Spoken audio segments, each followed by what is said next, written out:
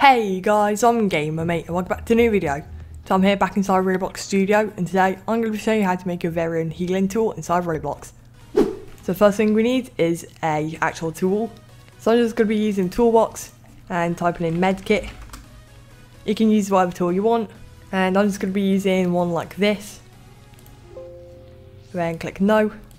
If your tool has any scripts in it, then you can just delete those.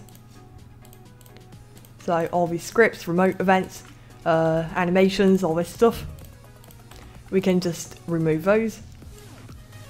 And then once you have your tool, we can add in a script.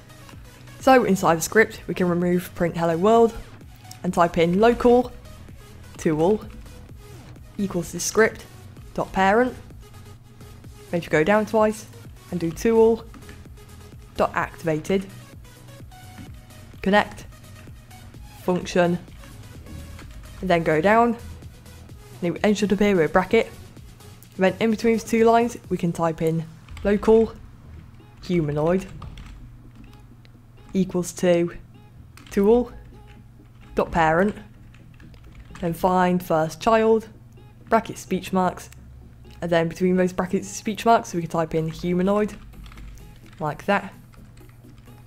Then if we go down and type in humanoid dot health equals to humanoid dot health, then plus however much health you want to play to get. So I'm going to be doing 10, and then this should be a script done. If you close it off, and then drag the tool inside the start pack like that. Then to actually test out the script we need a kill brick, or brick what damages your player. So I'm just going to be adding a part like this, and then I'll just skip ahead in the video once I've actually scripted my kill brick. Okay, so I just quickly made this kill brick now, I've scripted it, and if you want to know how to make a kill brick, I have a separate video of that on my channel, so you can check that out. So then if we click play here, okay, so if we quickly touch this kill brick, you can see I lose some health, and then if we click the tool, you can see we healed up, like that. And then if you want, you can also do the same thing, but it actually damages the player. So click stop, go back in the script, and instead of doing the plus, we can change that to a minus. And then this time, if we click, then you can see it actually damages our player, like that.